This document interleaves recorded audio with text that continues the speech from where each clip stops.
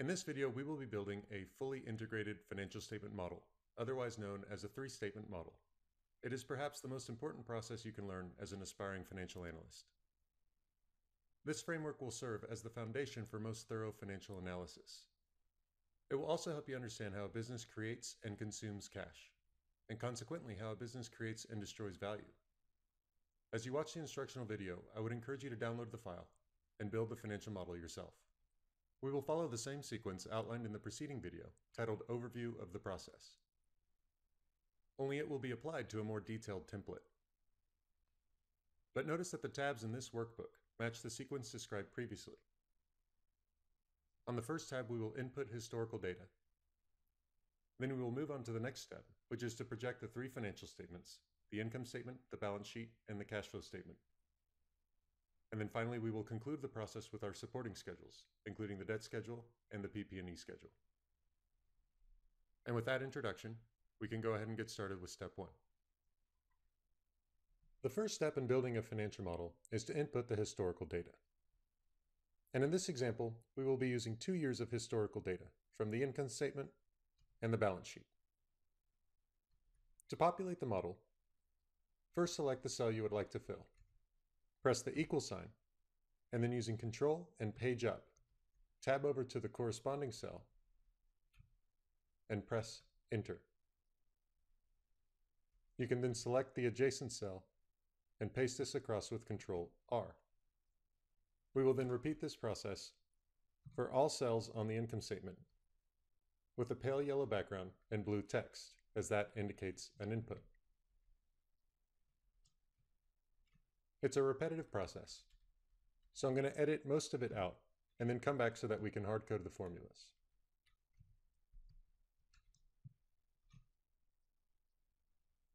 And now that the historical data from the income statement has been included in the model, we'll go back to the top and write formulas for the rows that remain empty, because we do not have the revenue figure for the preceding year.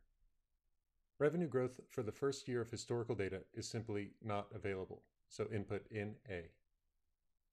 In the second year, we will input the quotient of current year revenue over the previous year minus 1. Next, input cost of goods sold as a percent of revenue. And when you select revenue, use F4 to lock the row 7. Then select the adjacent cell and press Ctrl R. Next, gross profit is equal to revenue less cost of goods sold. Paste the formula across with Ctrl R. And now, since we fixed the cell reference for revenue, we can select both of these cells, press Ctrl C, and paste this formula for gross profit as a percent of sales and operating expenses as a percent of sales. And you'll note that in each case, because we anchored row 7, the formula still links back to revenue. Next, we have operating income, which is equal to gross profit less operating expenses. Again, paste the formula across with Ctrl R.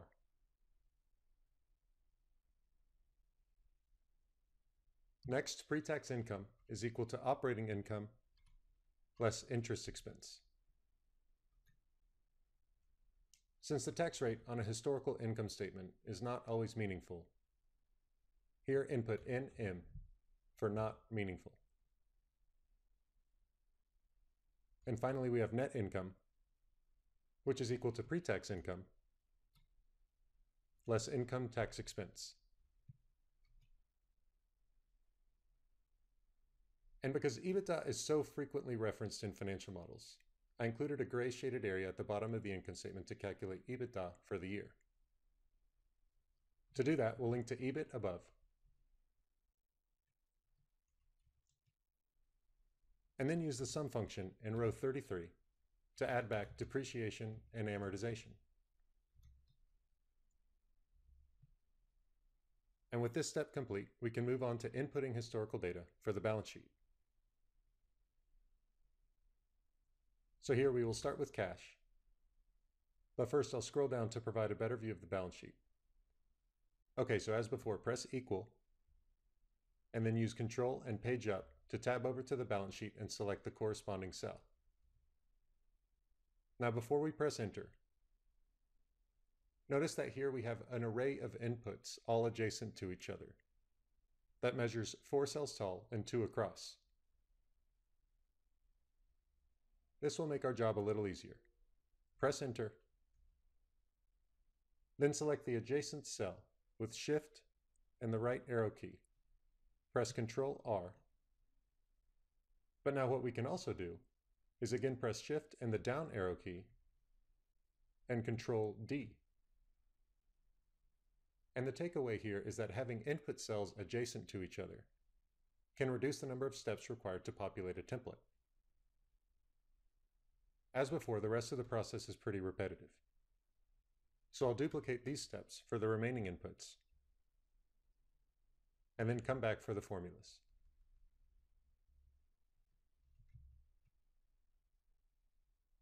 And now, as before, we'll revisit the top of the balance sheet and input formulas for the rows that remain empty. Total current assets, as you might imagine, is equal to the sum of all current assets.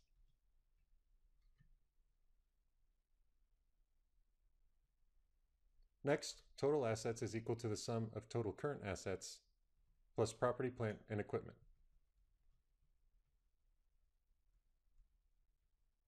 Next, for total current liabilities, we will sum accounts payable, line of credit, and current maturities of long-term debt.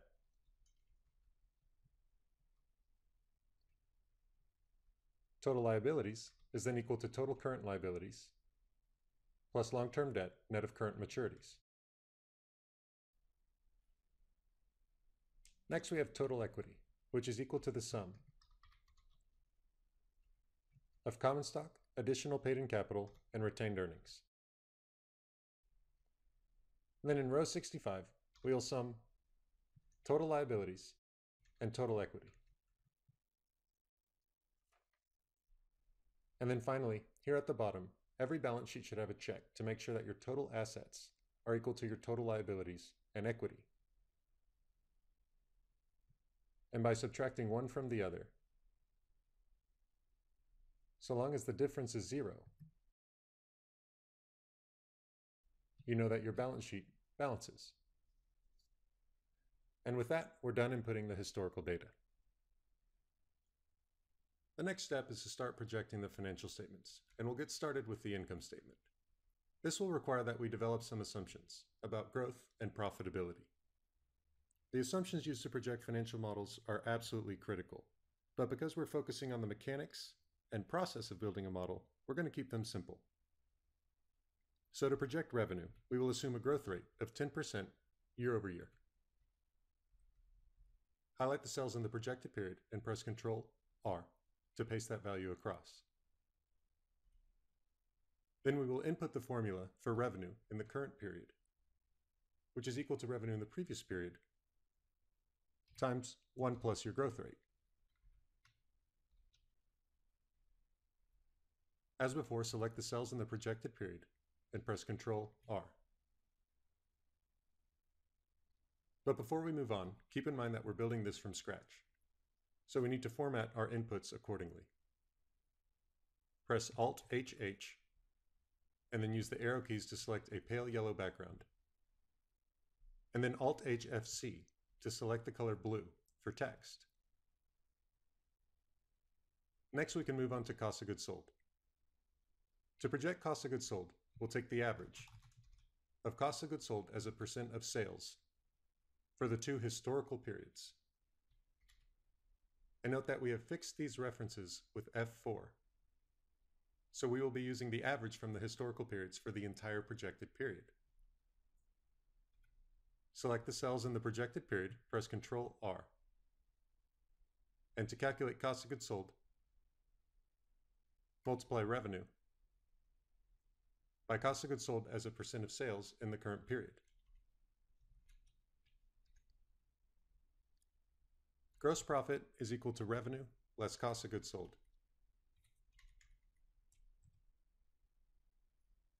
And then we'll express this same figure as a percent of sales.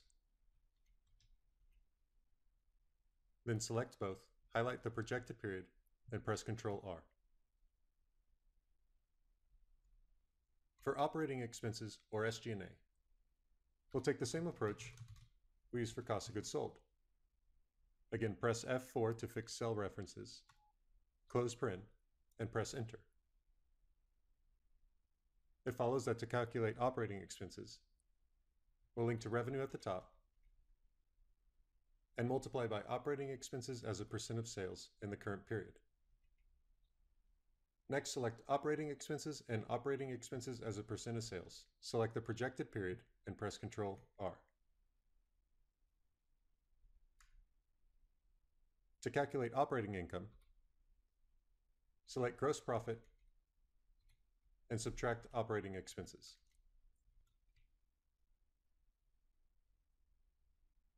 Interest expense will be calculated on the debt schedule below. So for now, we'll just highlight it purple with Alt-HH, and then use the arrow keys to select a shade of purple.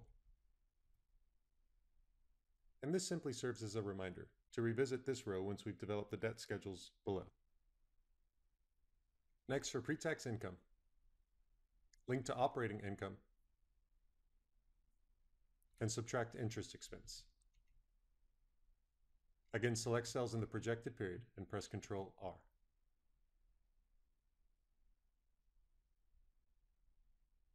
For income tax expense, we're going to assume a tax rate of 35%. And then we can quickly format this as an input with Alt-HH, and then use the arrow keys to select a pale yellow background, and Alt-HFC to change the text color to blue. Next, calculate income tax expense by linking to pre-tax income and multiplying by your tax rate.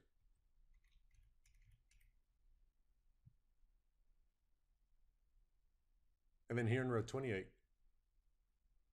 we have net income, which is equal to pre-tax income less income tax expense. Highlight all cells in the projected period and press Ctrl R. And finally, we have the calculation for EBITDA at the bottom of the income statement. Recall that EBIT links to the model above,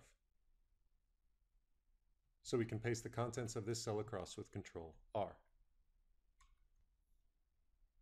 Depreciation has not yet been calculated, so much like interest expense, we will add a purple background as a reminder to revisit this row once the property, plant, and equipment schedule has been built. Amortization will be introduced in a future model. For now, input 0 and paste this value across. And as a last step, we can take the formula for EBITDA, which is the sum of EBIT, depreciation, and amortization. Select the projected period and press Ctrl R to paste the formula across. And as you'll note, with the exception of interest expense, which will pull from the debt schedule, and depreciation, which will pull from the property, plant, and equipment schedule, we now have a projected income statement, and we can move on to the balance sheet. If you're building the model yourself as we work through the video, which I highly recommend, keep in mind that you can stay on one tab, which will challenge you to get everything right the first time. Otherwise, with each new step, you can proceed to the next tab.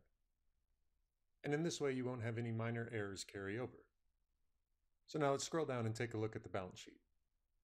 Before we can address the projected period, we need to develop a set of assumptions that relate to working capital accounts. Let's start with what is known as Days Sales Outstanding, but what we will refer to as AR days for accounts receivable days. Accounts receivable represents the sum of invoice balances due to the company. So think of accounts receivable days as the average number of days it takes the company to collect payment after a sale. The formula is your accounts receivable balance divided by the quotient of revenue and the number of days in a year. Press Enter, highlight the adjacent cell, and press Ctrl R. Next, we have Days Inventory Outstanding. which we will shorten to inventory days. This is the average number of days a company holds its inventory before selling it. The formula is your inventory balance in that period, divided by the quotient of your cost of goods sold over the number of days in a year.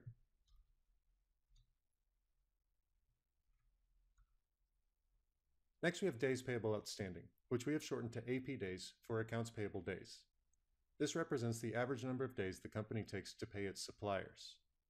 The formula for AP days is your accounts payable balance in this period, divided by the quotient of cost of goods sold over the number of days in the year.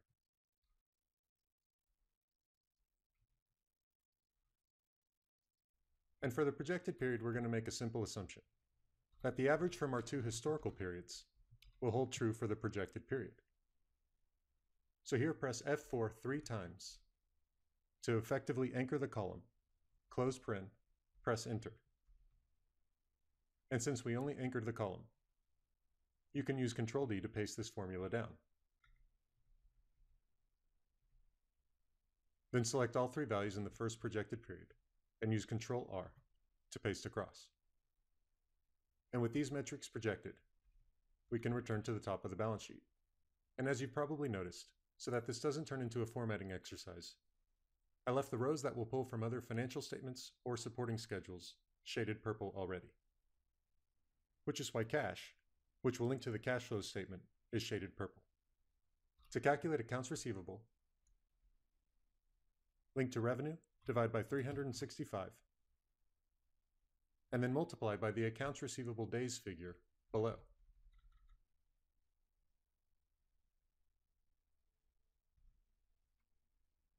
Next, we have inventory, which is calculated by taking the cost of goods sold, dividing by 365, and multiplying by the value for inventory days below.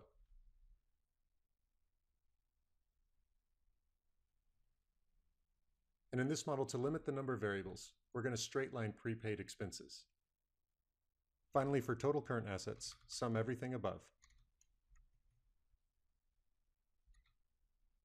Press enter, and we'll select everything in rows 39 to 42. Highlight the projected period and press Ctrl R. PP&E, or property, plant, and equipment, will be calculated on a supporting schedule, so we have it highlighted purple as a reminder to revisit it later.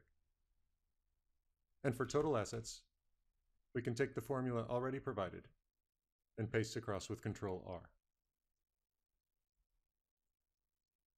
Next, to project accounts payable, link to cost of goods sold, divide by 365,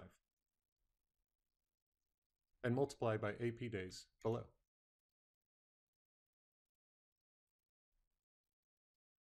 As before, select the projected period and press Ctrl R. Line of credit and current maturities of long-term debt will be calculated on the debt schedule. So for now, we can take the formula for total current liabilities and paste it across the projected period.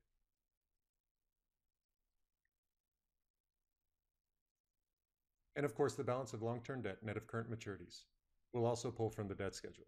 So for the time being, we can take the formula for total liabilities and paste it across the projected period. Next, common stock and additional paid-in capital will both be straight-lined.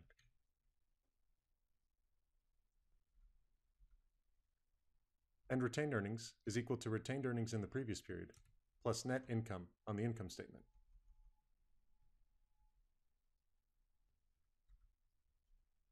In row 63, we have total equity, which is equal to the sum of all equity accounts. And in row 65, we have the sum of total liabilities and total equity.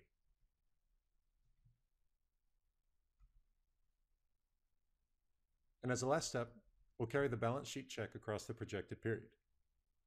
But keep in mind we do not yet have a fully integrated model, so there should be no expectation that this will yet balance. By the time we complete the exercise, cash will pull from the cash flow statement, property, plant, and equipment will pull from the PP&E schedule, and the line of credit, current maturities of long-term debt, and long-term debt will all pull from the debt schedule. And if it's all done correctly, our balance sheet will balance, and you'll have a 0 for every period in row 66. But for the time being, we're done with the balance sheet, and we can move on to the cash flow statement.